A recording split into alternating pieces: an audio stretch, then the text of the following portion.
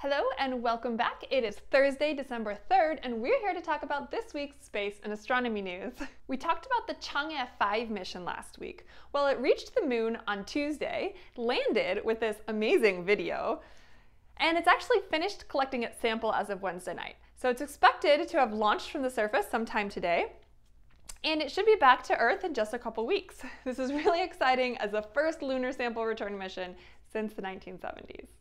Last week I told you that the NSF had decided to decommission the Arecibo radio telescope in Puerto Rico after several cable breaks had rendered the structure unsafe. Well, unfortunately, their concerns were validated as the entire structure actually collapsed overnight on Monday. The observing platform was suspended above the dish with several of these cables through each tower, and the tower that had previously had the cables break, the remaining cables broke, sending the observing platform plummeting down into the dish. And it's just really sad news for this amazing telescope that has served us so well for almost 60 years. In slightly happier, though perhaps no less destructive news, the SN8 test flight for SpaceX's Starship is planned for sometime this weekend. The NOTAM, which is the Notice to All Airmen advising people of planned flights, was filed for Friday through Sunday. A test fire of the engines was completed last week, and Starship is ready to go for its test flight. This test flight is planned to an altitude of 15 kilometers. For reference, the International Space Station orbits at 400 kilometers. The goal of this test flight is to test the engine ascent, the body flaps, and, most importantly, the belly flop maneuver. There's a lot going on with this launch, and Elon Musk gave it only a 1 out of 3 chance of success. But even failure will be a great learning experience about the Starship and its capabilities.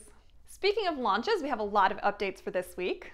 In Japan, an H-2A rocket successfully launched a Japanese data relay satellite into orbit on Sunday from the Tanegashima Space Center in Japan. This was Japan's 4th space launch this year. The Soyuz STA launched on Tuesday from the Guyana Space Center with its payload of a military observation satellite for the UAE.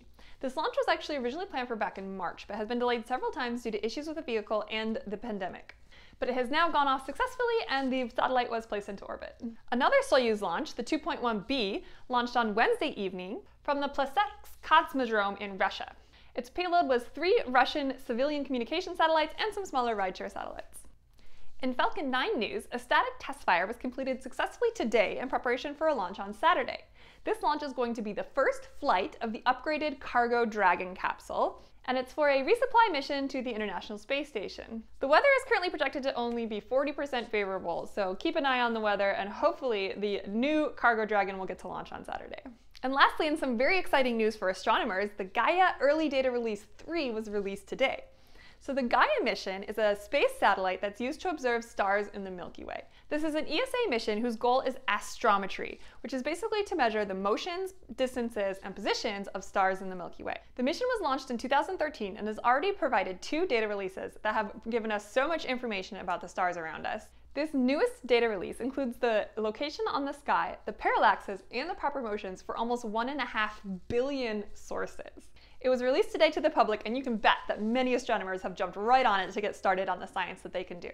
This amazing dataset can benefit basically all areas of astronomy, from stellar astrophysics to exoplanets to galactic structure to mergers. There's a lot in there. And even though it sounds like, billions of stars is a lot, it's still only about 1% of the stars in our galaxy. Space is big. But it's really great to have this data release, so congratulations to the Gaia team, and I cannot wait to see what awesome science comes out of all this data. So there you have it. That's this week's space and astronomy news. I hope you enjoyed, and I will see you again next week. Bye.